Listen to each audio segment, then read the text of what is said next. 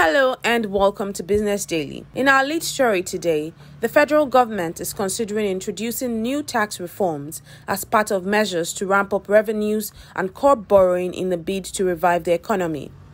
Wale Edun, the Minister of Finance and Coordinating Minister of the Economy, disclosed this in an exclusive interview with BusinessDay on the sidelines of the ongoing annual meetings of the International Monetary Fund and the World Bank in Marrakesh, Morocco. Meanwhile, global oil prices have jumped since fighting erupted between Israel and Hamas, amid speculation about how the conflict could affect energy production in the Middle East, a development that may have implications for Nigeria, Africa's biggest oil-producing country. And finally, the presidential candidate of the Labour Party, Peter Obi, has asked President Bola Tinubu to come clean about his academic records and other personal details. However, the All Progressives Congress, in a response, have said that President Tinubu does not need a reintroduction and has no identity problem.